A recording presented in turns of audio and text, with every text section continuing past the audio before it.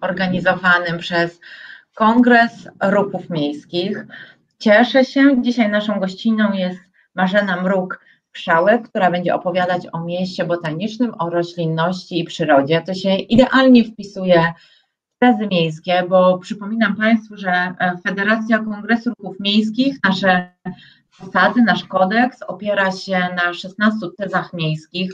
To jest taki nasz kodeks, który nas łączy organizacje, które są w Federacji Kongresu Ruchów Miejskich, ale także i osoby, które nie należą do żadnej organizacji, bo przypominam, że chcąc należeć do Federacji Kongresu Ruchów Miejskich, nie trzeba być stowarzyszoną w żadnej fundacji, organizacji. Mogą dołączać do nas osoby, które nie są w żadnej organizacji. Zachęcam do tego bardzo serdecznie.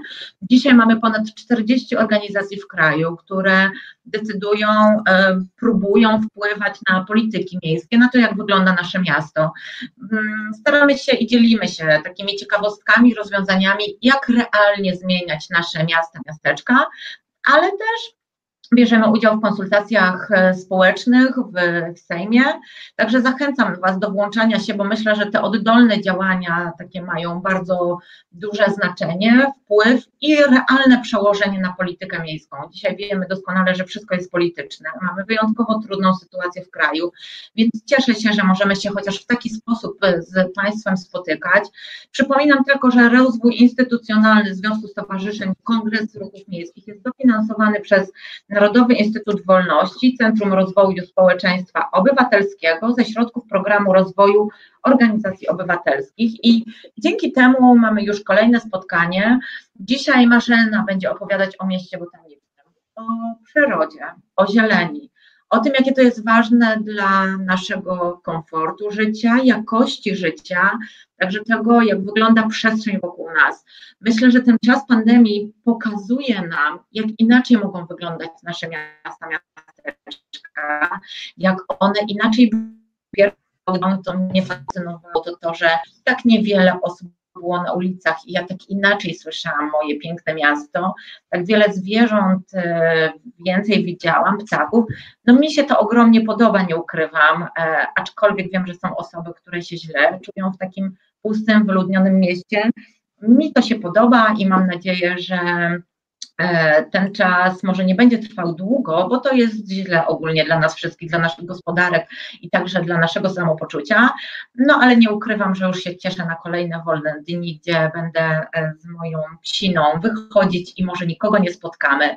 Z góry przepraszam za moją pacinkę, bo może się zdarzyć, że ona nam przeszkodzi w webinarze, bo to się mi też już zdarzało z nią, więc informuję, że mogą się wydarzyć różne rzeczy, więc miejmy wyrozumienie na to, że łączymy się zdalnie, internetowo i czasami to może się nagłego wydarzyć, więc ja od razu taka prośba do Ciebie o taki spokój, wyobraźmy sobie, że to jest takie nasze miłe spotkanie z gościniami, gości, którzy będą słuchać o mieście.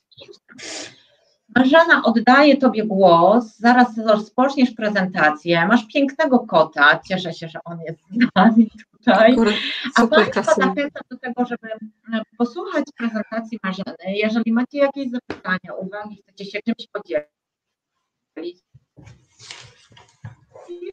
do nas na pytania, bo rozmawiamy i zobaczymy, co wyniknie z tej dyskusji, więc serdecznie zapraszam do udziału. Marzena?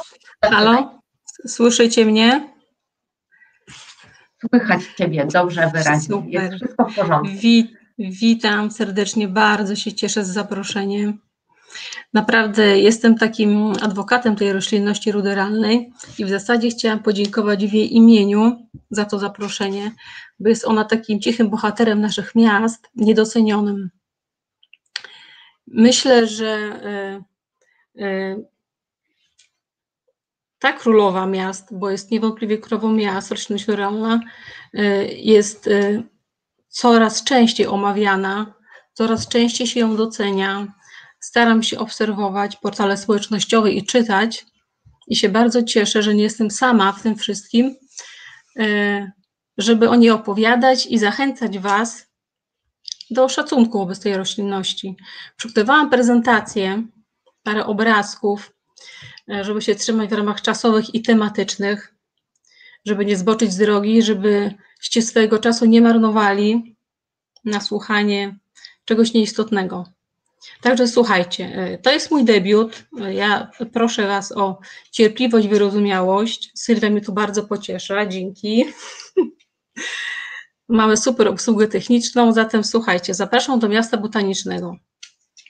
Powiem będę mówiła dość ogólnie, bo to jest bardzo szeroki temat, który mam nadzieję się rozpowszechni i będziemy go coraz częściej oglądać, słuchać i będziemy go podziwiać. Mówię tu o roślinności ruderalnej oczywiście. W związku z tym parę obrazków i ogólnie Wam opowiem, co ja na temat myślę i co ja z tym robię, i jak ja to robię, i jak ja chcę Wam to przekazać. Uwaga, startujemy. Co to jest to miasto botaniczne? Takie jest, jak powiem, hasło. No, to jest blog, który prowadzę. Zaczęło się od tego, że na swoim prywatnym blogu wrzucałam informacje o danych gatunkach roślin. Zaczęło się robić tego dużo i teraz więcej. Dostawałam sygnały, że mam zbyt chaotyczny mój personalny Facebook i proszą mnie co niektóre osoby, żebym zrobiła osobny profil i tam umieszczała wszelkie informacje związane z roślinnością, środowiskiem, z przyrodą i różne tematy związane z tym wszystkim. No więc blog dla wszystkich, którzy uwielbiają przyrodę lub chcą ją poznać. Chciałam jeszcze dodać, że w związku z tym, że czytam, no nie wszystko, ale dość dużo rzeczy na portalach i widzę, że zbyt dużo jest informacji rzeczywiście takich bardzo profesjonalnych, naukowych.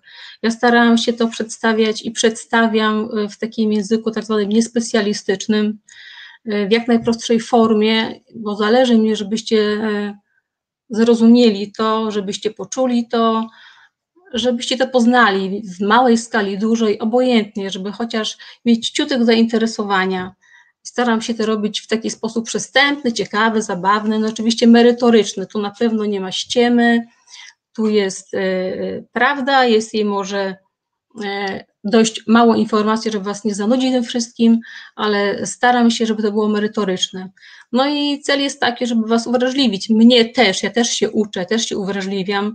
Jak przygotowuję te posty, to się naprawdę dużo uczę i chcę też przekazać Wam tą moją wiedzę i Was zaciekawić oraz przy okazji opisywania tych gatunków roślin chcę także zwrócić uwagę, jaką one pełnią rolę w naszej przyrodzie miejskiej generalnie, to się skupiam na mieście.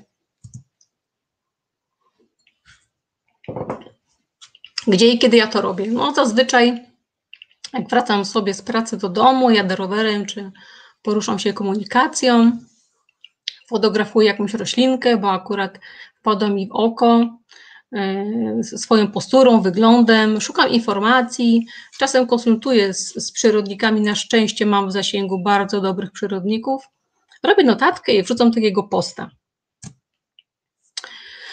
No ale zanim przejdziemy do obrazków i do dalszej prezentacji, to chcę ogólnie powiedzieć też, przedstawić Wam, co to w ogóle jest ta zieleń ruderalna.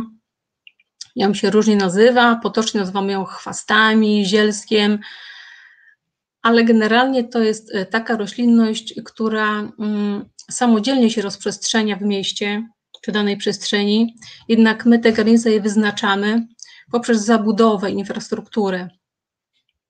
Jest ona nieprzewidywalna w ten sposób, że nigdy nie wiemy, gdzie ona wyrośnie, kiedy ona wyrośnie i jaki będzie miała skład gatunkowy. Zazwyczaj występuje tam, gdzie nas nie ma lub gdzie rzadko przebywamy, co jest naturalne, bo jak już jesteśmy, to wtedy jej nie ma.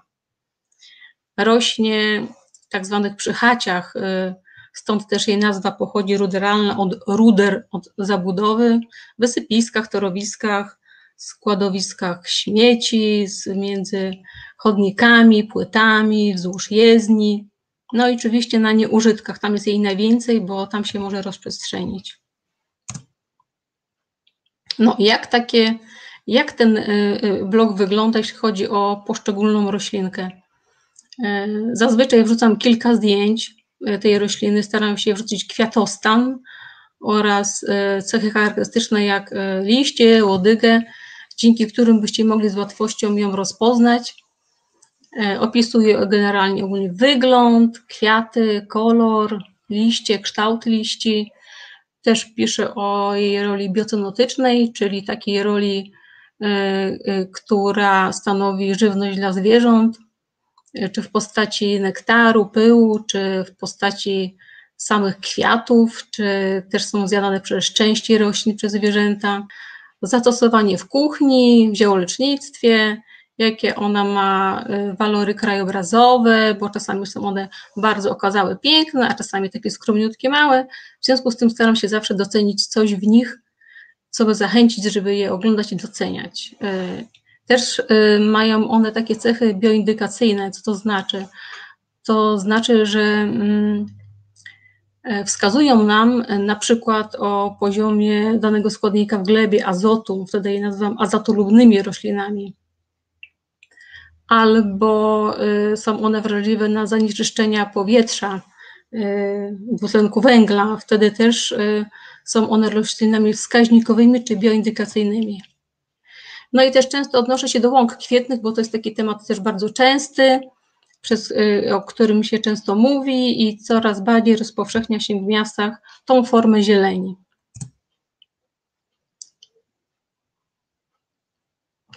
Co jeszcze mam w tym blogu? Też pokazuję Wam dobre przykłady. Tutaj mam zdjęcie panów z Lasów Państwowych, którzy rozdawali drzewka. Mam fotografię ptaków, je opisy. Taki też pan wąsik się znalazł tam. To jest taki symbol regeneracji środowiska. Gdzieś tam trawka wyrosła między płytami betonowymi. Nawet przepis jest na kluchy z pokrzywą. A krytyka, tak. No, to jest dość popularny temat, krytyka wobec deweloperów. W zasadzie chodzi mi o to, że w sposób nieprawidłowy obchodzi się podczas budów z drzewami. I tu mamy taki przykład takiej wyspy, na której pozostało drzewo. Niestety ono długo nie pożyje. Albo przykłady rozwiązania w ochronie środowiska, o zielonym betonie, czy jakieś święto występuje z powodu ochrony przyrody, środowiska, czy był nawet Dzień Krajobrazu. O, i to jest taki fajny przykład też dialogu. Jedna z koleżanek, która czyta mój blog, zainspirowała się tym, że pozbierałam śmieci na skwerze i zrobiła to w swoim lesie, co bardzo, bardzo mnie ucieszyło. No i też staram się wrzucać, słuchajcie, jakieś ciekawe informacje na temat edukacji z dziedziny przyrody dla dzieciaczków. No i też, żeby trochę nam przybliżyć, jakie są różnice między łąką kwietną, trawnikiem, roślinnością ruralną, zrobiłam takie foteczki i Wam trochę opowiem, jakie są różnice. Na tych obrazkach, zdjęciach widać już różnice, prawda? Więc trawnik i łąka kwietna niewątpliwie jest to twór nasz, ludzki, antropogeniczny. Mamy wpływ na skład gatunkowy, przy czym trawnik jest jakby najbardziej ubogi w te gatunki, jest niski, koszony, łąka kwietna służy bardziej w funkcji krajobrazowej, urozmaica nam powierzchnię trawników, parków, skwerów i tam zazwyczaj dosiewamy rośliny kwitnące, które rzadziej się kosi niż trawniki. No i po mojej lewej, nie wiem jak to jest u Was, jest przykład roślinności ruderalnej, czyli naszej królowej. Ona oczywiście sama sobie dobiera skład gatunkowy, rośnie tam, gdzie jest wygodnie jej, tam, gdzie ma dobre jedzonko i tam, gdzie ma dobre warunki nasłonecznienia i warunki glebowo-wodne. To jeszcze mam takie hasło. No tak, roślinność jest jak miasto, pełni wyspecjalizowaną w środowisku szeroką ofertę usługową. Jest noclegownią, jadalnią, hotelem. Tak jak miasto, to wszystko funkcjonuje, to jest taki ekosystem, który jest od siebie zależny i te elementy poszczególne bez wzajemnego wsparcia nie funkcjonowałyby.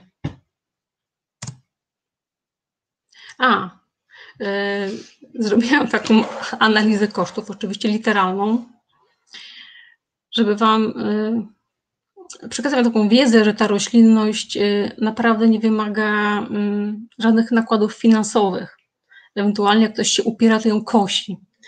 Natomiast ona sama się sieje, sama się regeneruje, sama się nawadnia, nawozi się sama.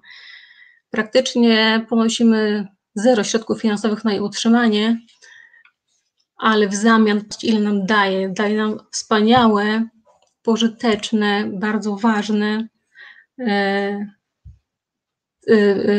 elementy powiązania przyrodniczo-środowiskowe.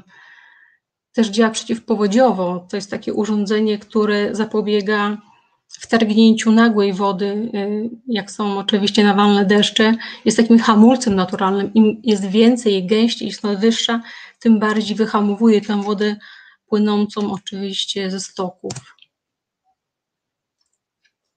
Walory, zalety i rola. Wcześniej już powiedziałam o takiej roli, a teraz trochę rozwinę więcej tych informacji, jakie ona pełni rolę. Więc jak najbardziej jest ona elementem bioróżnorodności. W zasadzie w mieście, słuchajcie, jest ona jedynym takim elementem bioróżnorodności, który ma w sobie siedliska, tą stołówkę dla zwierzaków.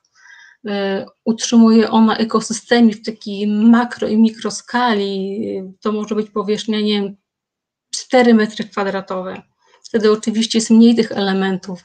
Może ona mieć kilka hektarów. Wtedy oczywiście jest ekosystem bardziej rozwinięty i bogaty bardziej w gatunki zwierząt i roślin. No i ekosystem to oczywiście powiązanie między glebą, wodą, powietrzem i fauną. To wszystko jest takim procesem, który jest zależny i wspierają siebie one nawzajem i potrzebują siebie. Jest naturalną retencją, bo oczywiście roślina to składa się z samej wody, czyli jak pada deszcz, to doskonale ją wchłania. Działa przeciwerozyjnie, przeciw erozji wodnej, wiecznej i oczywiście suszy. Jest czynnikiem aerosanitarnym, pochłania nam zanieczyszczenia, pyły oraz dwutlenek węgla. Jest ekranem akustycznym. Im wyższa, gęstsza, tym większe ma zdolności odbijania fal akustycznych. No i też trzecim krajobrazem, o którym też się dość często mówi. Rzeczywiście ona jest ważnym krajobrazem, ona jest zawsze, ten krajobraz w każdym mieście występuje i nazywamy go trzecim. I oczywiście mamy przyjemność z obcowania z przyrodą dzięki naszej królowej roślinności ruderalnej. Kolejne kroki. No, moim marzeniem jest, żebym miała naprawdę czas, żebym była z Wami jak najdłużej na tym blogu, żebym Wam te informacje przedstawiała, żebym Was przekonywała do tego, że naprawdę warto czasami zostawić w ogródku, na trawniku kawałek roślinności,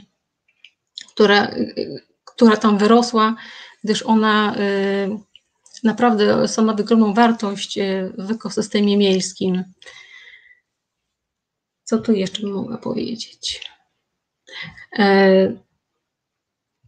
Myślę i uważam, że powinno się miasta projektować pod kątem zieleni naprawdę trochę inaczej. Powinniśmy dobierać równowagę między tymi formami zieleni, którą wprowadzamy, która jest od nas zupełnie zależna, a między roślinnością naturalną. Zawsze powinniśmy ją gdzieś wplatać. Ona zawsze jest większą szansą dla przyrody, dla środowiska, niż taka regulowana, taka zupełnie antropogeniczna. Więc powinniśmy brać mocno pod uwagę i zostawiać jak największej ilości, nie to, żeby nasze miasto zarosło oczywiście, ale żeby w projekcie brać taki element jak roślinność ruderalną, zostawiać ją, zastanawiać się nad tym, jak to zaprojektować, żeby to było oczywiście bardzo przyjazne krajobrazowo i żeby też miało prawidłowe rozwiązania w przyrodzie, żeby to konsultować z przyrodnikami i żeby podejść do tego innowacyjnie. Te projekty powinny brać pod uwagę tą naszą królową, jaką jest roślinność ruderalna. Słuchajcie, to jest mój ostatni slajd. Ja dzięki wielkie. Dobrze. Dziękuję bardzo. Było mnie słychać? Tak, było Cię słychać, bardzo dziękujemy. Powiedz mi, skąd w Tobie takie zainteresowanie tą roślinnością, skąd to się wzięło?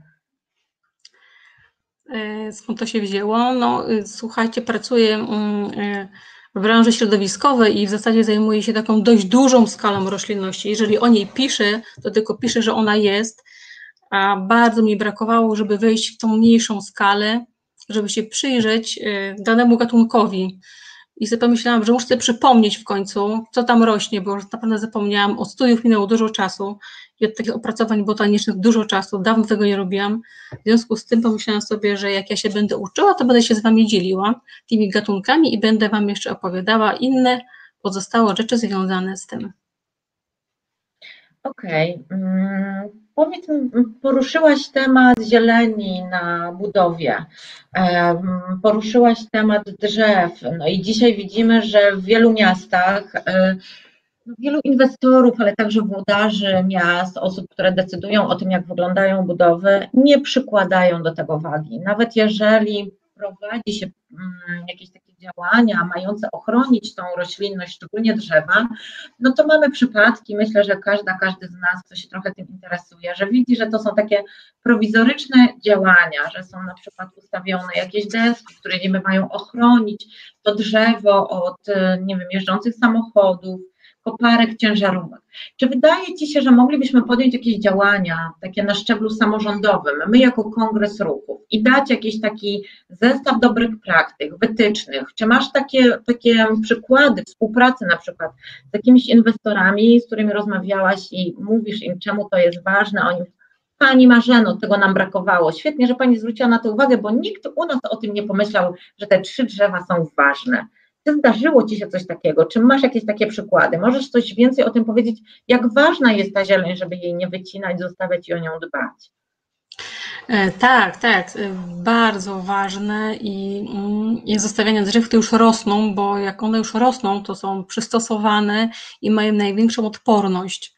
Drzewa, które chcemy przesadzać, duże drzewa, tak, to one wymagają okresu 3-4-letniego takiej procedury przesadzania, żeby mogły się uodpornić, żeby była pewna, że one się przyjmą. Ale wracając do tego pytania, do początku, ja bym się bardzo zatrudniła, bardzo bym chciała pracować, mieć taką funkcję pracy, żeby chodzić po budowach i kontrolować deweloperów i sprawdzać, czy wszystkie prace związane z ochroną roślinności podczas budowy są wykonane właściwie. Ja już tu się zatrudniam, mam już pomysł na swoją pracę, ale to nie jest tak różowo, jakby się mogło wydawać. Słuchajcie, ja też pracuję dla samorządu i tu za bardzo nie mogę mówić, natomiast uważam, że brakuje jednostki terenowej, która by miała informacje na temat danej budowy, jak budowa zaczyna funkcjonować, bo od pozwolenia na budowę, a od rozpoczęcia też jest jakiś tam okres dłuższy, krótszy,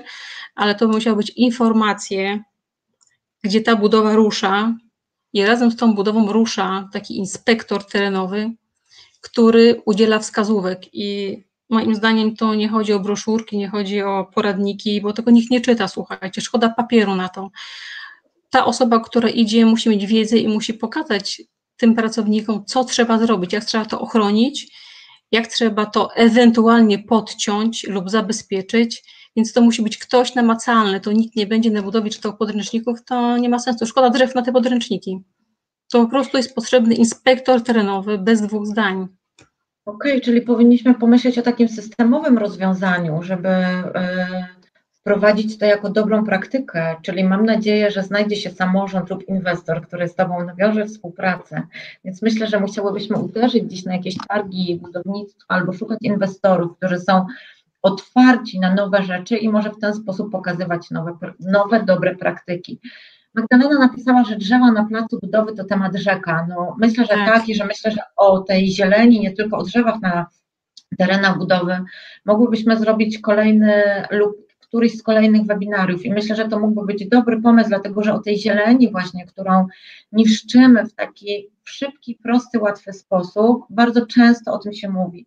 Wiemy doskonale, że nawet nowe nasadzenia, nawet większych, silniejszych drzew, to nie jest to samo, co stare drzewo z dobrze rozwiniętymi korzeniami, o które też trzeba dbać. Więc myślę, że zastanowię się, czy to nie powinien być jakiś temat na albo kolejny webinar, albo może na osobny panel na Kongresie Ruchów Miejskich, który przygotowujemy w przyszłym roku, bo ta zieleń jest coraz bardziej ważna, więc trzeba by o tym szerzej porozmawiać. Jasne. Piotr zadaje pytanie. Czy łąka kwietna sprzyja bioróżnorodności, czy ma znaczenie dla zwierząt, na przykład dla owadów, czy to tylko estetyka? Łąka kwietna w mniejszym stopniu, porównując ją do roślin naturalnej, spełnia tą bioróżnorodność, bo sami regulujemy ilość gatunków, która tam występuje, ale zdecydowanie pełni ogromną rolę dla owadów, szczególnie, bo one, te rośliny kwitną, tak? A jak kwitną, to mają nektar, pyłek, w związku z tym są rośliną biocenotyczną i jak najbardziej w porównaniu do trawnika łąka jest na pewno bardziej biocenotyczna i na pewno spełnia swoje funkcje, ale też ważną funkcją jest ta funkcja estetyczna i w zasadzie też z tego powodu się stosuje w mieście. No w ostatnich latach widzimy, że mamy coraz więcej tych łąk kwietnych. Myślę, że to też ze wzrostem świadomości mieszkanek, mieszkańców, potrzebą wykorzystania każdego możliwego terenu i też zmianami klimatycznymi wzrasta nasza świadomość, że te łąki kwietne to nie tylko estetyka, ale także dbałość o zatrzymanie wody, nakarmienie owadów. Myślę, że mam nadzieję też taką, że to nie jest tylko taki chwilowy zryw, tylko że to już w nas gdzieś zostanie, ale myśląc o tych łąkach kwietnych, słuchając Twojego wstępu do naszego spotkania, zastanawiałam się, na ile moglibyśmy właśnie dbać o tą roślinność ruderalną. I tutaj pani Beata zadaje kolejne pytanie, które wpisuje się w to, o czym myślałam, więc je przeczytam. W jaki sposób można dbać o roślinność ruderalną w mieście? Chodzi pani Beacie przede wszystkim o kwestię sprzeciwu mieszkańców oraz władz miejskich. Więc ja myślę, że to o tym projektowaniu, myślę, że trzeba było się skupić, żeby zaprojektować w ten sposób, żeby ona była w miejscach, jak mamy oczywiście duże obszary, ona się powinna znajdować w centrum, tak? W centrum, a w miejscach tych bliższych naszych, gdzie chodzimy, poruszamy się, żeby jednak ją przeplatać z tą łąką kwietną i z trawnikiem, żeby te trzy elementy występowały obok siebie, żeby one się przeplatały. To może być w różnym stopniu, w zależności ile mamy powierzchni, ale po prostu powinien powstać projekt zieleni, który uwzględnia, bo ona na tej fotografii, którą miałam, tam właśnie widać marchew dziką, jak fajnie rosła i to jest przykład z ulicy Hawla, gdzie tak naprawdę to nie jest łąka kwietna. Ja się bardzo cieszę, bo te łąki kwietne, które tak szumnie się nazywają, to one występują dość rzadko. Natomiast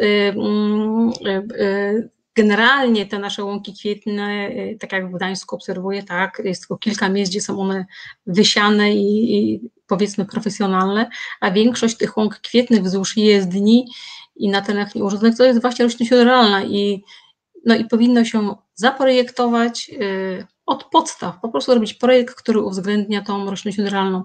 A tam było pytanie o pielęgnacji, tak? Pytanie było tak, o to, jak można dbać o roślinność ruderalną w mieście.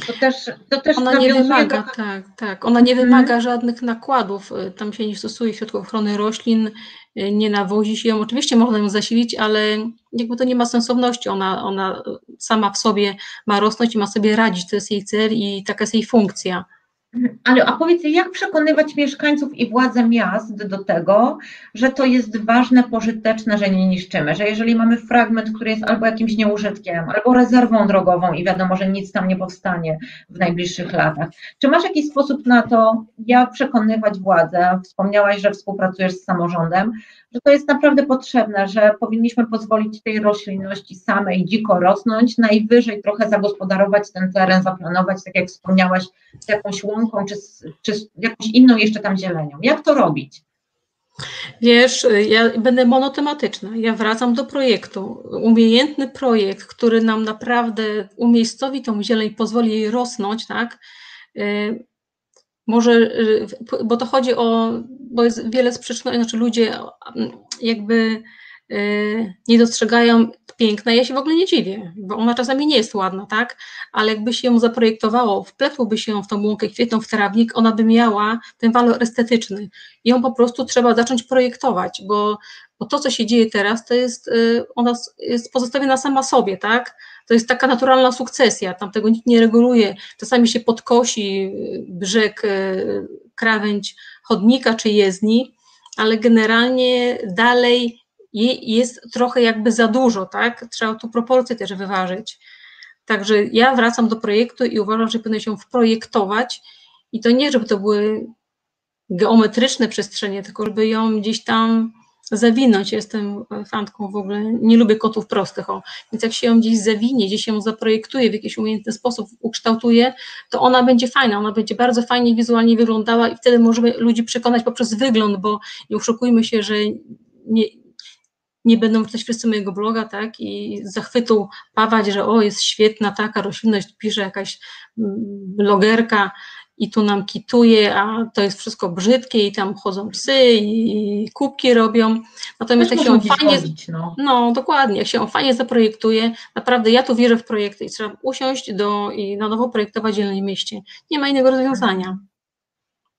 Okej, dobrze. A jeszcze powiedz, Magda pyta, jak można ratować roślinność ruderalną, która często jest niczyja pod kątem własności, od gatunków inwazyjnych? No właśnie nie ma terenów niczyich. Zawsze teren jest przynależny komuś, jest jakąś własnością. A powtórzę... No dobra, ale... I tam ale dalej wiesz, to mamy na przykład takie fragmenty, widzimy gdzieś koło siebie w przestrzeni, że są takie fragmenty, są z zielenią, właśnie taką ruderalną. Wiemy, że to, no nie wiem, wiemy, do kogo to należy, ale ta osoba albo ten właściciel, właścicielka o to nie dbają. Widzimy, że są tam jakieś różne inwazyjne gatunki, próbują tam się wdzierać. No i co wtedy? Co gatunki inwazyjne to jest już inny temat, słuchajcie. Są już dokumenty, które mówią, że należy je likwidować, bo one oczywiście wypierają te nasze rodzime gatunki i są zagrożeniem. Więc też na moim blogu jest taka informacja, Uniwersytet Gdański współpracuje i ma taką ofertę, tak, że można wejść na ich stronę i można zaznaczyć miejsce, w którym taki gatunek inwazyjny występuje i oni go utylizują, bo na to też są przeznaczone pieniądze, słuchajcie. Czyli zachęcam, żeby wejść na stronę Uniwersytetu Gdańskiego, najlepiej do mojego bloga, tam jest temat poruszony o gatunkach inwazyjnych, piszę o tym, co to jest i co można z tym zrobić, gdzie się zgłosić, żeby uskutecznić jego usunięcie. A jak się znamy i wiemy, że to jest inwazyjny gatunek, to jak najbardziej możemy go po prostu wyrwać. Są też różne metody, można kwiatostany obwiązywać, żeby się nasiona nie rozsypywały, ale generalnie jak umiecie i wiecie, że to jest ten gatunek inwazyjny, po prostu wyrwijcie go albo ułamcie chociaż kwiatostan, może tam być jakaś torebka nasienna też, żeby to się nie rozsiewało i nie rozprzestrzeniało się. Okej, kolejne pytanie od Adama. Jaki masz stosunek do gatunków obcych, zarówno roślin zielonych, między innymi nawłoci przymiotno, jak również drzew i krzewów? Akceptujecie, czy próbujecie jednak eliminować? Akceptujecie, ja? Nie, no ja mówię w swoim imieniu. Jak najbardziej akceptuję. W nawłoci jest kilka gatunków. Ta nasza nawłoć jest jak najbardziej przyjazna, nawet są miody, słuchajcie, z naszej nawłoci. Natomiast ta inwazyjna to jest nawłoć kanadyjska. Jaki ja mam stosunek? Ona jest bardzo dużo. Za dużo. Ja mówię o Gdańsku, tak? Ja mówię o Gdańsku, więc uważam, że powinno się ją likwidować, powinno się podjąć czynności, żeby ona się nie rozprzestrzeniała, bo tak naprawdę już w Gdańsku się robi żółto od niej na tych przestrzeniach takich nieużytkowych. Także uważam, że powinno się podjąć decyzję, żeby ją jednak likwidować. Taki jest mój stosunek. Magda pisze, ważna jest edukacja w tym zakresie. Proponuję zawrzeć szyki, żeby osoby, organizacje działające w tym zakresie ze sobą po prostu współpracowały. Ja myślę, że to jest bardzo dobry kierunek, nie tylko w tym działaniu. I właśnie zastanawiam, jak moglibyśmy wykorzystać naszą federację do tego, żeby propagować to, co robisz, ale także nie tylko między organizacjami, bo ja to od kilku lat próbuję przekonać urzędników, urzędniczki w niektórych miastach, żeby przygotowały takie ABC roślinności w mieście, bo obserwuję wokół swojego domu bardzo często, że przyjeżdża jakiś, niech będzie pan Kowalski, będę mojego nazwiska używać, przyjeżdża pan Kowalski, który nagle zaczął pracować w jakiejś jednostce, która zajmuje się zielenią i kosi wszystko równo, tak, po prostu, bo dostał zlecenie zrobić porządek z krzewami. No i moje sąsiadki wychodzą i mówią, panie Kowalski, co pan nie, tutaj zaraz właśnie kwiaty mają puszczać, a pan nie widzi, że to jest różnica między jednym a drugim. Pani, ja dostałem zlecenie i ja to robię. Dokładnie. W wielu miastach takie praktyki są stosowane. Czy nie byłoby prościej, kiedy mamy zbiór, katalog takich podstawowych roślin i krzewów, drzew, które występują w mieście, i stworzyć takie naprawdę ABC, jak dbać o te rośliny i dawać takim urzędnikom, urzędniczkom? Czy uważasz, że to jest złe i nie powinniśmy tego praktykować? Bo ja nie znam sposobu na to, jak właśnie zapanować nad takim planem kowalskim. Już Ci odpowiadam, Sylwio. Myślisz, że pani urzędnik, która wydaje decyzje administracyjne i ona na pewno ma dużo broszurek i poradników, że pójdzie do pana, który kosi trawę i będzie go pouczała? Nie. Ja tak absolutnie nie. Ja myślę sobie, że właśnie na przykład taki Wydział Zieleni w mieście powinien wydać odpowiednie rozporządzenie do firm zajmujących się zielenią na terenach gminnych. No nie jest ich tak wiele, mamy je w jednej bazie i przekazać, że bardzo proszę, jeżeli Państwo nie potraficie wysłać swoich współpracowników na szkolenie, na warsztaty, przysłać ich do nas, żeby edukować, to tutaj chociaż macie takie informacje, jak powinien wyglądać dany krzew, kiedy powinno się go obcinać, co robić, a co nie. Znaczy, ja szukam już mówię. rozwiązania. Tak. Ja już mówię, to jest podobnie jak z tymi drzewami, tak? Firmy, które biorą udział w przetargach i koszą roślinność w mieście, mają rotację ogromną pracowników, to by musieli po prostu mieć na stałe kogoś do szkoleń, tak? Taki dział swój szkoleń od roślin, to jest też rozwiązanie. Firma, która kosi, powinna mieć certyfikat, że szkoli swoich ludzi w tym zakresie. Natomiast najfajniejszą rzeczą jest naprawdę mieć takich urzędników terenowych. Po prostu iść i pokazać palcem. Miałam taki kontakt nadal mam, z profesorem, który właśnie napisał, że koszą mu pod tym nosem, jest biologiem z wykształcenia, o ile się nie mylę, że koszą mu pod nosem, więc ja mówię, słuchaj, no jak to ci się nie podoba, to po prostu idź, pokaż temu facetowi, który kosi, co ma kosić, co nie, po prostu poproś go o to i wskaż mu to palcem, wydep, czy zrób mu linię, cokolwiek, połóż sznurek, żeby tego nie kosił, bo to jest cenne. Po prostu trzeba iść w ten teren i pokazywać palcem, ja nie widzę innego rozwiązania. Nie widzę. Czyli tak naprawdę powinniśmy składać wnioski do budżetów naszych gmin o zwiększanie etatów w wydziałach środowiska zieleni, żeby powstały etaty tak zwanych inspektorów zieleni, tak? Tak. To jest jakieś rozwiązanie. Tak, dokładnie. Kolejne pytanie od Damiana. Co zrobić, aby miasto powiększało tereny biologicznie czynne? Deweloperzy często zabetonowują działki budowlane bez pozostawiania zieleni. Co zrobić? Budować. Nie budować. Wstrzymywać budowy. Nie wiem, jaką ma wiedzę pan Damian, ale plany miejscowe, czyli to są takie dokumenty, które ustalają procent powierzchni biologicznie czynnej, powinny mieć po prostu większy udział w swoich projektach takiej powierzchni biologicznie czynnej. Mniej zabudowy, a więcej powierzchni biologicznie czynnej. Taka odpowiedź. A jak to możemy robić? Mieszkańcy mają prawo składać swoich uwag także do tworzenia planów. Więc jasne, jest taki etap, kiedy plan jest partycypowany, czyli może przyjść każdy napisać uwagę do planu i prosić o to, żeby tej biologicznej powierzchni było po prostu więcej niż jest przewidywana w planie miejscowym. Czyli znowu trochę zwracamy uwagę na to większe nasze indywidualne zaangażowanie w to, co dzieje się wokół nas, w lokalnej polityce, w prawie. Zdecydowanie też zauważam, że jeśli chodzi o partycypowanie i plany miejscowe, to trochę ludzie za późno się angażują w to. Jak już plan jest mocno zaawansowany, jest uzgodniony, niemalże jest na sesji rady uchwalany, tak? Jest na sesji rady, jest uchwalany, to wtedy ludzie się aktywują.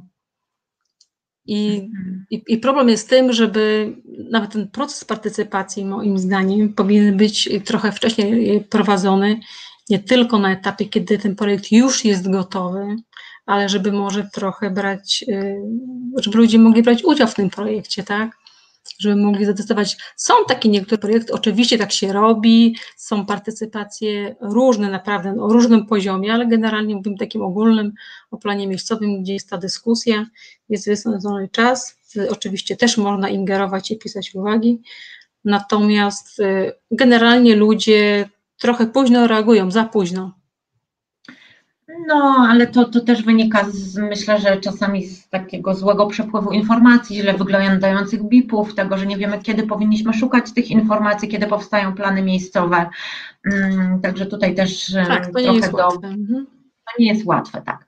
Pani Beata napisała, wydaje mi się, że potrzeba tu miasta innowatora, które faktycznie wprowadzi takie rozwiązania i zadba o różnorodność ruderalną. Wtedy inne miasta również wdrożyłyby podobne rozwiązania. No, ja się z tym zgadzam, bo ja wiem, że to zawsze gdzieś coś się już wprowadzi, to jest łatwiej też przekonywać urzędników, urzędniczki, radnych, czy tam decydentów o tym, co się dzieje, nie? Więc jak najbardziej. Jasne, tak. Luk napisał, super pomysł z inspektorem nadzoru środowiska. Bez takiej osoby odpowiada za to albo wykonawca, albo inspektor nadzoru inwestorskiego. No tak, a oni niekoniecznie muszą zwracać uwagę na to, o czym my tutaj teraz mówimy, o tej zieleni, o tej ważności, o tym, jaką roślinność zostawić, która na pewno doda uroku i spowoduje lepszy komfort życia na tym nowym miejscu, które budujemy, a która może zostać wycięta i może jej nie być. Taki inspektor terenowy, powiedzmy, żeby on się w terenie dokładnie, bez tej broszurki, ale wszystko w głowie powinien mieć. Pani Magdalena pisze, że miasta powinny mieć zrobioną inwentaryzację przyrodniczą. Myślę, że to chodzi właśnie o taką inwentaryzację drzew, krzewów i zieleni. Co ty o tym myślisz? Wiem, że wiele osób z różnych organizacji próbuje i wnioskuje wielokrotnie od wielu lat o to, żeby robić inwentaryzację zieleni. Ja pamiętam, jak moja organizacja weszła do Rady Miasta w Toruniu i my od razu od początku mówiliśmy paszporty drzew, inwentaryzacja. I ten proces był ogromny, duży i pewnie wymagał nakładów finansowych. Dzisiaj mamy zrobioną inwentaryzację terenów zieleni dotyczącą Starego Miasta i już trochę okolicznych osiedli, ale to trwa wiele lat. Jest to bardzo długie i żmudne. A wydaje mi się, że to jest takie narzędzie, które bardzo ułatwiłoby nam tą dbałość o drzewa i o rośliny. Co ty o tym myślisz? Czy masz jakieś dobre przykłady? Jak to wygląda w twoim mieście? W moim mieście? To ja może zacznę z innej strony. Jeśli chodzi o inwentaryzację przyrodniczą, to jest super sprawa. To jest super sprawa, to jest przede wszystkim bardzo droga sprawa. To jest sprawa, która ewoluuje, to się wszystko zmienia, prawda, bo roślinność nie jest konstansem, tam rośnie, tu wyrasta, tu się wykasza lub się sieje i dodaje. To jest super sprawa i uważam, że miasta, które są cywilizacyjne, ta cywilizacja to dla mnie przede wszystkim to jest inwentaryzacja przynajmniej drzew. Każde miasto większe, naprawdę, nawet wioski, które są objęte ochroną konserwacyjną, powinny mieć drzewa zinwentaryzowane bezwzględnie. Każde drzewo powinno mieć swoje takie ID, taką etykietkę, no mają, niektóre miasta mają, chyba Warszawa też inwentaryzuje, to oczywiście w krajach zachodnich to już jest praktykowane, czy w Nowym Jorku można podejść do drzewa, zeskanować sobie, jasne, no. Uważam, że przede wszystkim, żeby dobrze zarządzać z zielenią, trzeba wiedzieć, czym się zarządza, to jest podstawa i taki dokument by był cudowny, słuchajcie, również w moim mieście, gdyby zinwentaryzować drzewa, ja marzę chociaż o drzewach. Byłoby super. Pani Magda pisze do nas, przez ostatnie 2 lata prowadziliśmy Nadbałtyckie Centrum Kultury w Gdańsku. Proces dialogiczny, stocznia od nowa, z różnymi grupami. Zbieraliśmy marzenia dotyczące przyszłości terenów postoczniowych. Wiele z nich dotyczyło zieleni i ekologii. Dobry kierunek. Tak, znam. I tak, teraz pani Marzena. Edukacja przede wszystkim na etapie kształcenia wyższego na kierunkach inżynierskich.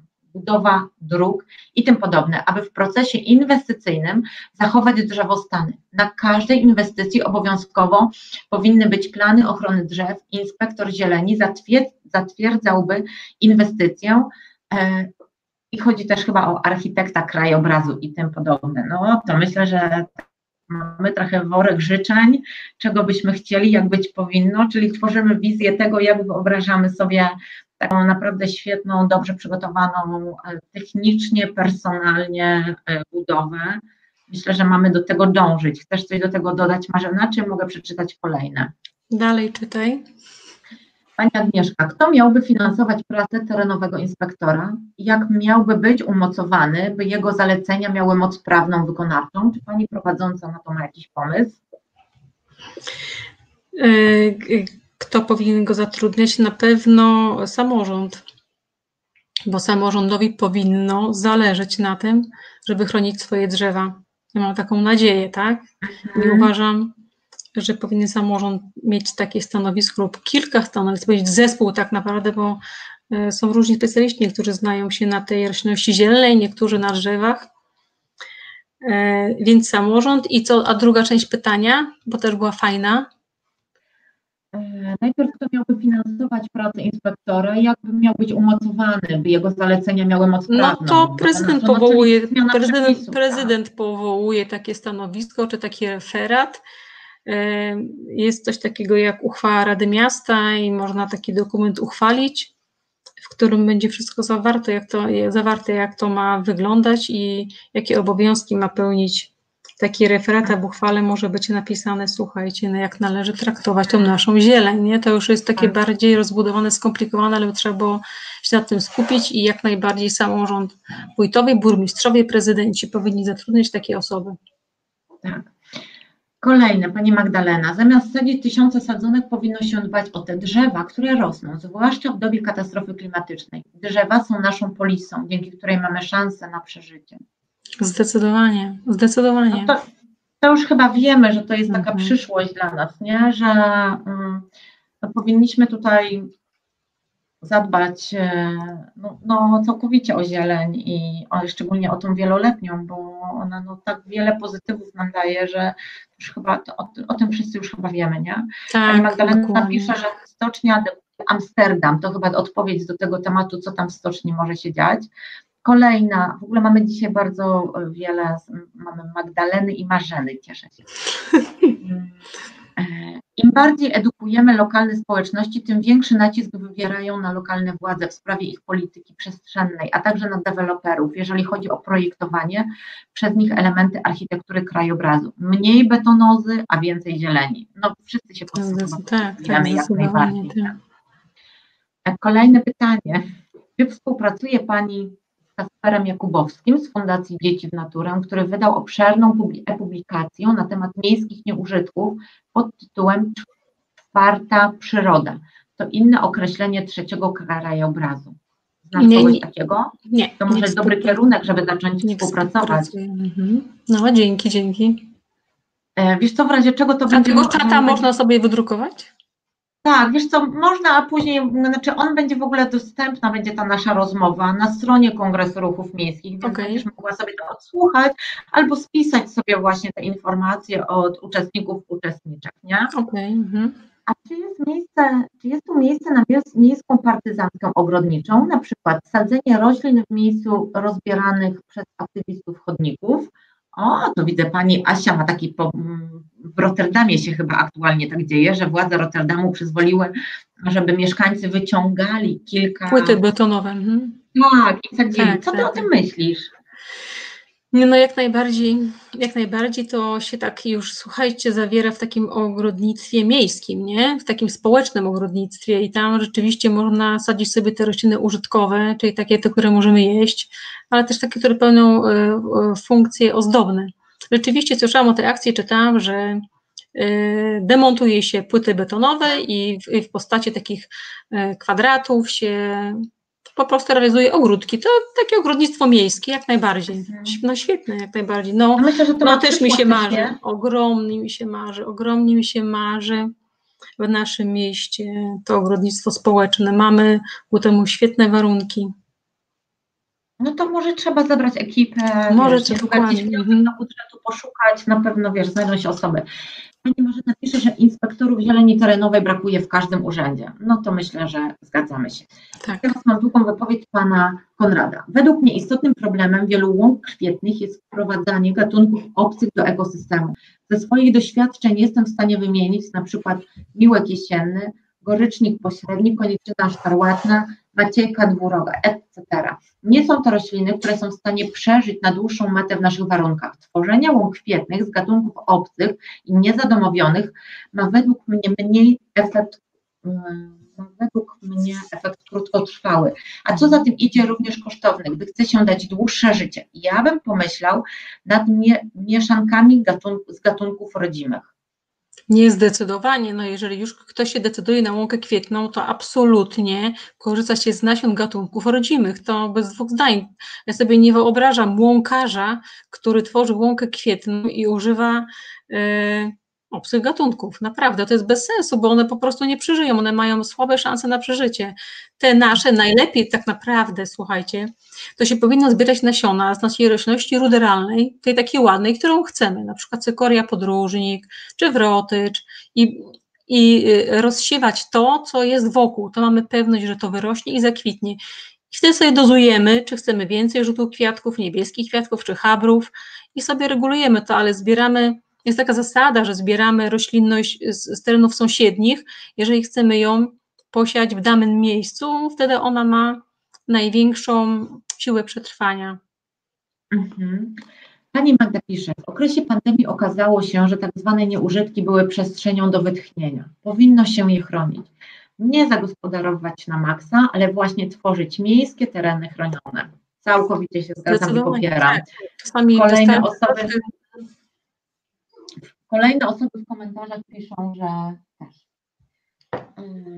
Pani Magda, czy w inwentaryzacjach przyrodniczych miast, na przykład drzew, Pani zdaniem pomocne są techniki gisowe?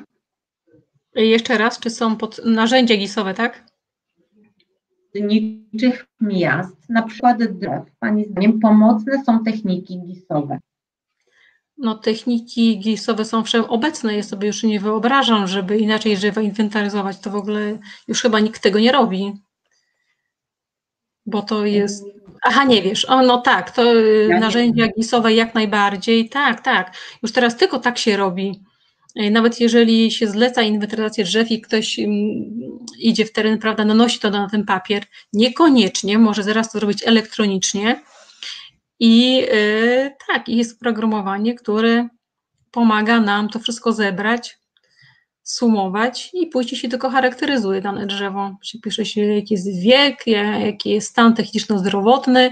Tak, to jest powszechne i to się już robi. Ja sobie nie wyobrażam innej formy. Okay. Pan Konrad pisze do nas. Z moich doświadczeń nie zawsze ochrona roślin na terenach zurbanizowanych, choćby tych tak zwanych cennych, czerwona lista, gatunki chronione, jest skuteczna. Pomimo tego, że w urzędzie wiedzą o działaniach ochronnych, urzędnicy i osoby zarządzające zielenią miały wszystko pokazane palcem, otaśmowane na biało-czerwono, ale i tak potrafili wykonawcy wejść z piłami spalinowymi za taśmę i kosić, lub po prostu zwyrywać taśmy i tak kosić. Przykre są takie doświadczenia. Najpierw wyrozumiałość, życzliwość, udawane zainteresowanie, a potem i tak często uwagi i prośby o ochronę idą jak krew w piach. A to nic nie kosztuje, a nawet daje oszczędności. No, Panie Konradzie, tak, takie doświadczenia ma wiele aktywistów i aktywistek i proszę się nigdy nie załamywać, bo to nigdy nie jest tak, że nam się zawsze wszystko będzie w 100% udawało. Ja to zawsze powtarzam, więc... Ja mogę coś jeszcze dodać, wiesz, Sylwio, z mojego doświadczenia. Jaki jest problem z roślinami z listy czerwonej? Jest taki problem, że to jest lista, która ona po prostu nie jest dokumentem, który musi być uwzględniany na przykład w planach miejscowych. Natomiast jest ustawa o ochronie przyrody, która ma listę gatunków chronionych roślin i zwierząt i tam te rośliny są wymienione. Jak ja bym dostała taką listę, tak, gatunków chronionych, to bym jak najbardziej wpisała to w każdym dokumencie, w planie miejscowym, że taki gatunek występuje i bym nakazała go chronić, tak, bo prawo go chroni, więc ja muszę wziąć to pod uwagę. Natomiast strasznie mnie boli to, nie wiem dlaczego tak się dzieje, że te gatunki z czerwonej listy nie są uwzględnione w ustawie o ochronie przyrody. Niektóre rzeczywiście są, ale nie wszystkie. Ja też tego nie rozumiem, dlaczego one nie funkcjonują i nie są zawarte w ustawie o ochronie przyrody. Po prostu trzeba je przekopiować, to jest najlepsza metoda. Ja nie wiem, dlaczego tego jeszcze nikt nie zrobił, nie mam pojęcia. Nie wiem, gdzie są nasi to może kochani powinniśmy przewodnicy. się tym zainteresować i zrobić jakąś taką rekomendację wśród naszych posłów, posłanek, żeby zwrócić na to uwagę. Dokładnie, tak, tak. Pani Magdalena pisze, że we Wrocławiu też takie działania mają miejsce. Walczymy z płytami chodnikowymi i sadzimy rośliny. A to w nawiązaniu do naszej dyskusji w Rotterdamie. No to są bardzo dobre rozwiązania, Pani Magdaleno.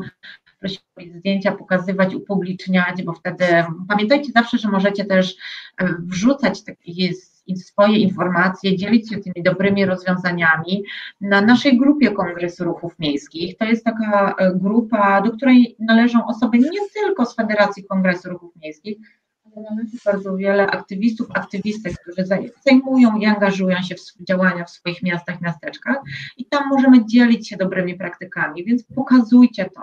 Bardzo często to, co pokazują inne osoby, jest inspiracją dla kolejnych działań w innych miastach.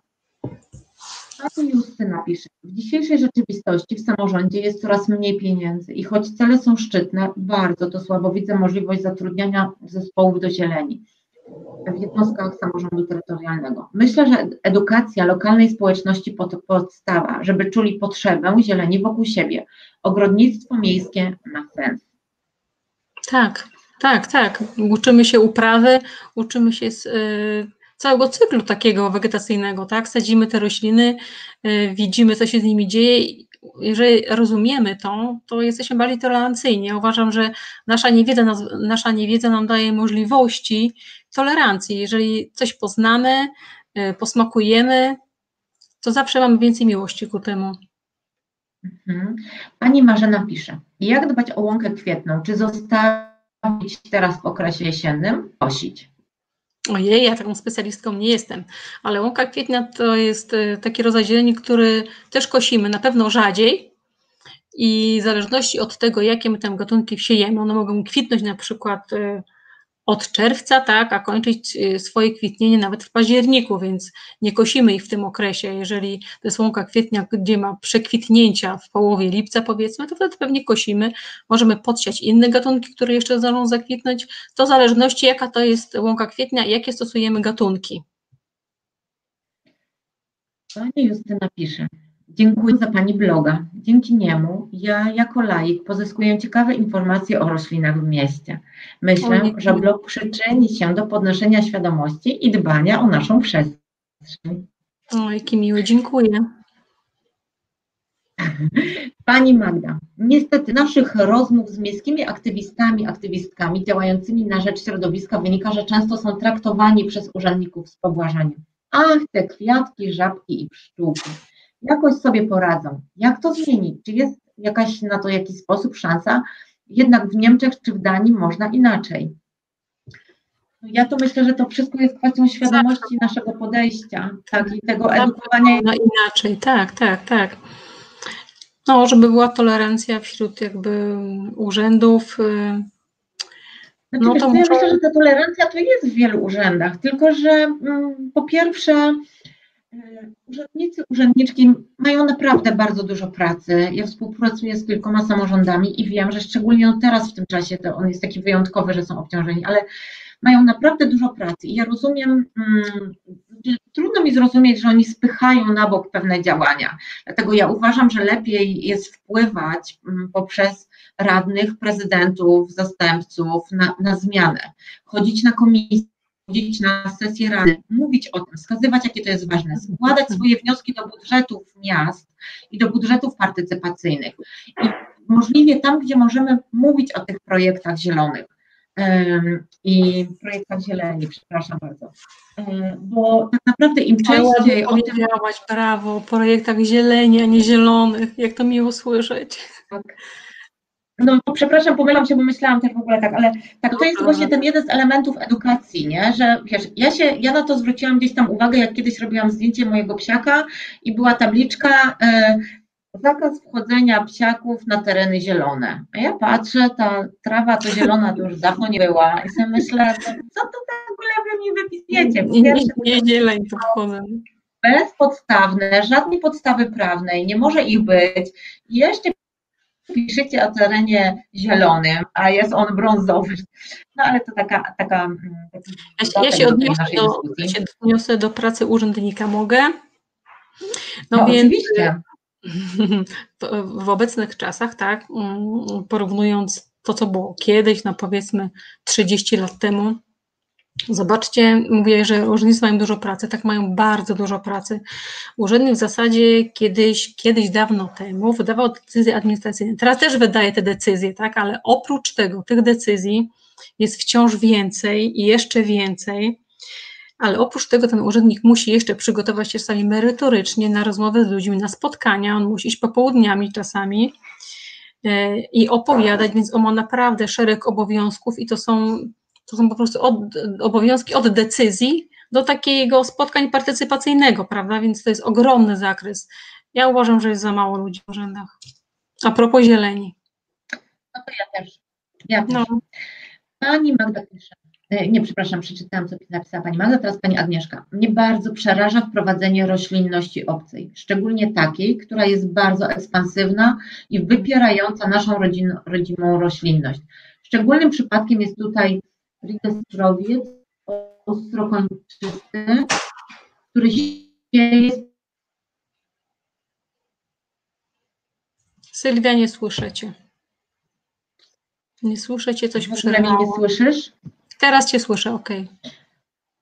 O, super, dobrze. To Pani Magda, przepraszam, Pani Agnieszka pisze do nas, że nie jest przekonana do wprowadzenia roślinności obcej, takiej, która jest bardzo ekspansywna i wypiera naszą rodzimą roślinność. Co Ty o tym myślisz? No nie powinno się absolutnie ich wprowadzać, o tym wszyscy mówią i mówimy o tym.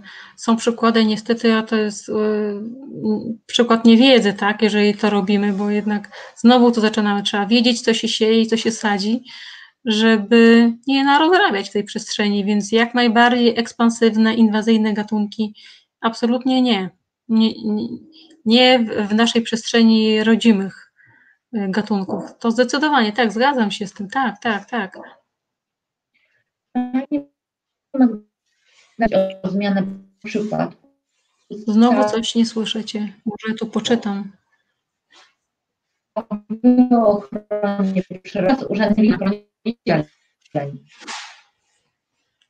Nie słyszałam Cię, Sylwio, wiesz, przerwało. Nie słyszę Cię. To mnie u Ciebie, wiesz? Co mówisz? Nie słyszę Cię. Patrz, już się Szanowni Państwo, bardzo przepraszamy, że mamy takie zakłócenia. Pan Andrzej pisze, że u niego też przerywa, więc myślę, że to po prostu coś dzieje się na łączach. Niektórzy już mamy zaczynają... Mamy jest wolne i wszyscy się w internecie. Tak, ale przeczytałam już prawie większość komentarzy. Pani Beata pisze jeszcze o edukacji, o zmianach systemowych, że to jest niezbędne, więc myślę, że się zgadzamy. Pani Magda pisze jeszcze, że wraz z zmieniającym się klimatem ekspansja gatunków obcych jest chyba nieunikniona. Jak do tego rozsądnie i praktycznie podejść? No to najprostsza metoda to jest ich usuwanie z przestrzeni, ale też musimy wiedzieć, gdzie ona jest, także uważam, że środki akademickie, te o profilu ochrony roślin, katedry powinny się bardzo mocno włączyć. Wiem, że są granty na ten temat w tym zakresie, więc starajmy się o te granty, współpracujmy z naukowcami, biologami, oni nam pomogą w zwalczaniu z tą roślinnością, natomiast ktoś to musi zinwentaryzować, ktoś musi na tym się znać, tak? Czyli ta edukacja też. U nas w moim mieście, słuchajcie, przez 2 lata było jedno spotkanie dotyczące roślinności inwazyjnej, więc tego jest za mało. Jeżeli są jakiekolwiek spotkania, w których ja biorę udział, się staram brać we wszystkich spotkaniach udział a propos roślinności, rozpoznawania lub jakiejkolwiek tematyki, tego jest bardzo mało i słuchajcie, jest bardzo, bardzo dużo chętnych, naprawdę bardzo dużo chętnych, więc musimy się uczyć rozpoznawać i jak najbardziej musimy ją zwalczać bez 2 zdań. I tutaj ośrodki akademickie, no miałabym takie życzenie, żeby jednak współpracowały. Takie mapki robiły, też są aplikacje, mapki. Uniwerek, o którym mówiłam, nasz gdański ma taką aplikację, można tam wejść na stronę i jest mapa i się zaznacza, gdzie ta roślina występuje i podobno jadą naukowcy i sprawdzają w tym miejscu, czy to jest prawda, czy to jest ta roślina, bo to jeszcze weryfikują oczywiście, nie? Czy to jest to, o co nam chodzi. czy to jest ten Ale to jest gatunek. ciekawe, co mówisz, bo to można by właśnie zainteresować inne uniwersytety w innych miastach do takiej współpracy. No, taką apkę, no, aplikację na telefon, gdzie klikam, tu się znajduje, tu jest ta roślina. To jest ciekawe.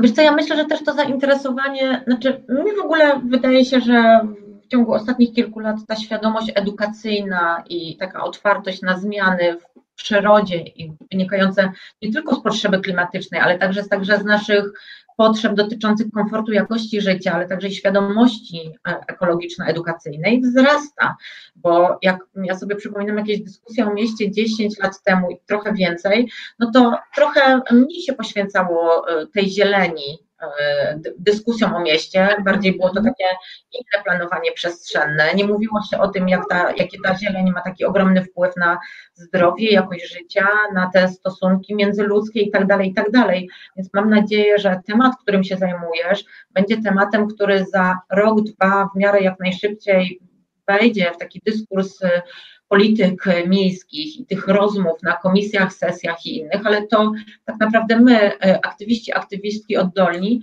możemy to szybciej wprowadzić. Tego zachęcam, bo tylko w ten sposób ten temat będzie częściej się przejawiał i szybciej możemy zmieniać tą naszą wspólną przestrzeń. Zdecydowanie w Was nadzieja.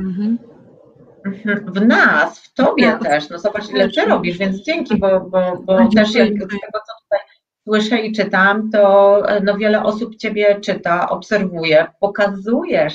A wiesz, ja nawet tego nie potrafię sprawdzić. ile osób Prostyna na pewno Ci pomoże.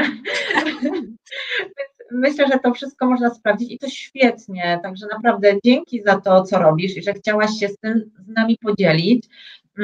Powoli kończąc to nasze spotkanie, mam na uwadze, że warto się zastanowić, czy na przyszłym Kongresie Ruchów Miejskich, który odbędzie się najprawdopodobniej w przyszłym roku, pod koniec czerwca i w Lublinie, nie powinniśmy szerzej rozmawiać o roślinności, czyli rozszerzyć temat o roślinność ruderalną. Powinniśmy zastanowić się nad inspektorami terenowymi, takimi do spraw zieleni i to w wydziałach zieleni czy środowiska powinni oni mieć dodatkowe etaty, ale też my możemy się do tego przyczynić, składając wnioski, uzasadniając, dlaczego tak ważne są te stanowiska i osoby.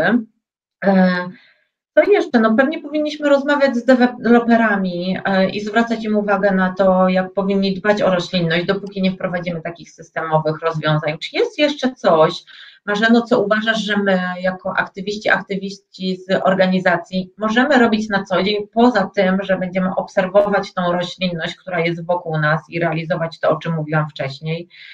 Czy jest coś takiego, że powiesz nam, tak, róbcie jeszcze to, nie wiem, róbcie zdjęcia, sprawdzajcie aplikacje. Tak, są aplikacje na telefon do rozpoznawania roślin, ale trzeba do tego ostrożnie podchodzić, bo czasami wychodzą duże błędy w tych aplikacjach.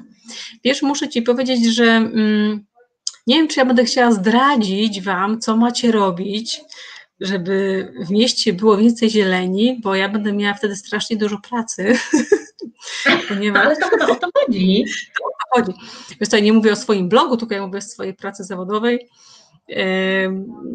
bo no, zdradziłabym tu kuluary, no ale im więcej rzeczywiście osób aktywnych i ja bym tylko miała takie marzenie, żebyście byli stali w takich uczniach, żebyście byli cierpliwi, tak? Żeby się nie poddawać, żeby to nie była akcja jednoroczna, jednomiesięczna albo do jednego tematu, żebyście byli stale. Róbcie to może nie często, ale bądźcie stałymi gośćmi, żebyśmy Was poznali, ja mówię w imieniu urzędników, żebyśmy mieli z Wami stały kontakt, nie będzie takiego dystansu wtedy, zrozumiemy się, żeby rzeczywiście może nie chodziło o to, żeby pisać te pisma, taka podzwonić raz dziennie, ale żeby interesować się takimi tematami bardzo istotnymi, żeby skupiać się nie tylko na takim miejscu, powiedzmy, tam gdzie ja mieszkam, tylko żeby też wspierać innych.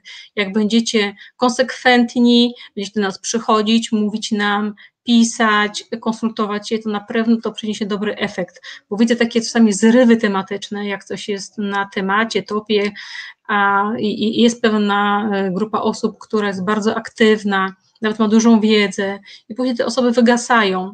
I wtedy już wszystko wygasa, tak? Żebyśmy naprawdę byli w tym konsekwentni i no, żebyśmy nie poddawali się. Super, to ja jeszcze Ci tylko dodam od Pani Magdaleny, że Pani Magdalena zauważa, że niestety w niektórych miastach zamiast nasadzeń różnej wysokości drzewa i krzewy sadzi się tylko drzewa, a jeszcze bardzo często są to tuje, no więc to już zostawiam te tuje. Właśnie miałam wczoraj dyskusję na temat turkucia podjadka, który zżera wszystkie tuje. I tak, więc no to nie jest dobra praktyka, ale musimy też włodarzy i osoby, które o tym decydują, chyba po prostu edukować. Tak, Jeszcze tak. Pani Magda zwraca uwagę, że koniecznie mamy rozmawiać o nieludzkich mieszkańcach miast. Oni też nie mają swojej reprezentacji w mieście. No jak najbardziej Pani Magdo, odsyłam, bo nie wiem, czy Pani miała okazję słuchać naszego webinarium z Karoliną Kuszlewicz, gdzie rozmawialiśmy o zwierzętach w mieście, tych nie tylko udomowionych, ale także i dzikich. I także planujemy tą dyskusję o zwierzętach, o tym, jakim się teraz żyje z nami, nam z nimi, co zrobić, żeby te gatunki przetrwały jak najdłużej. Też mam nadzieję, że taką rozmowę dłuższą poprowadzimy na Kongresie Ruchów Miejskich właśnie w Lublinie. Karolina Kuszlewicz najprawdopodobniej przyjedzie, weźmie udział w takim spotkaniu naszym o zwierzętach w mieście, więc zachęcam wszystkich Państwa, można brać udział w takim kongresie, możecie do nas przyjechać. Bardzo dziękuję Marcie Jaskulskiej, która przypomniała, że dzisiaj mamy Dzień Jeża, więc to jest niezwykle piękne stworzenie, więc jeżeli macie jakieś przydomowe ogródki, liście, pamiętajcie, żeby je zostawić, bo bardzo w wielu miastach te liście są wygrabiane, te jeże nie mają się gdzie chować, trudno jest im przeżyć do kolejnej jesieni, kolejnej wiosny, a tak naprawdę to wspaniałe, piękne zwierzę, które bardzo mi się podoba, przyznam szczerze. Bardzo dziękuję. Jeszcze dodam, bo a propos jeży, tak, tam na moim blogu też mam pomysł taki na meble miejskie, żeby mogły się chować na przykład jeże i inne zwierzątka. Zachęcam do czytania. A to super, to zaraz sprawdzę i będę wysyłać do mojego Wydziału Środowiska i Zieleni, bo u nas dużo właśnie jest zagrabionej trawy w wielu miejscach, trawy i liści, chociaż zostawia się też im dla jeży, ale myślę, że jest tego zdecydowanie za mało. O Boże, Pani Katarzyna napisała, w Gdyni w czwartek będą strzelać do dzików w Małym Jacku. No to mnie Pani zaniepokoiła bardzo. W tym momencie nie wiem, co możemy z tym zrobić poza przekazaniem, Małym Kacku, przepraszam. Tak ładnie było o tych jeżach, o tej przyrodzie, a tutaj mamy jakiś ostrzał. Aż niemożliwe aż. No ja myślę, że w dzisiejszych czasach to już wszystko jest możliwe. Takie strzały, które mają wystraszyć pewnie w tym sensie, nie żeby... Nie mam pojęcia, za mało informacji. Ja dziękuję Państwu bardzo za to kolejne spotkanie podczas webinarium Kongresu Ruchów Miejskich. Cieszę się, że mamy tak wiele osób, które chcą rozmawiać o roślinności i o zwierzętach, bo to też mi jako osobie związanej od wielu lat z Kongresem Ruchów Miejskich pokazuje, jak to są bardzo ważne tematy. My już nie rozmawiamy tylko o tych budynkach, etatach, o tym, gdzie ma być jaki urząd, jak powinna wyglądać edukacja i zdrowie, ale od jakiegoś czasu zauważam potrzebę szerszej dyskusji o właśnie zwierzętach w mieście, o zieleni w mieście. Więc to jest też dla mnie taki pozytywny aspekt tych naszych spotkań, bo widzę tą zmianę. Marzeno, ja bardzo Tobie dziękuję. Zaraz wejdę do Ciebie na bloga, żeby sprawdzić te domki, jak to wszystko wygląda dla jeży. Mam nadzieję, że to nie jest nasze ostatnie spotkanie.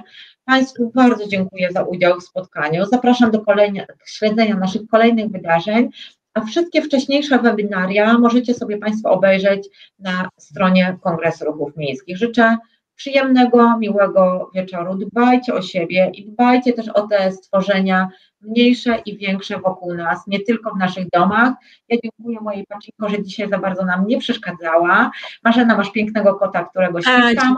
Z Wami się żegnam. Wszystkiego dobrego i do zobaczenia. Do zobaczenia. Wszystkiego dobrego, bądźcie zdrowi. Dzięki.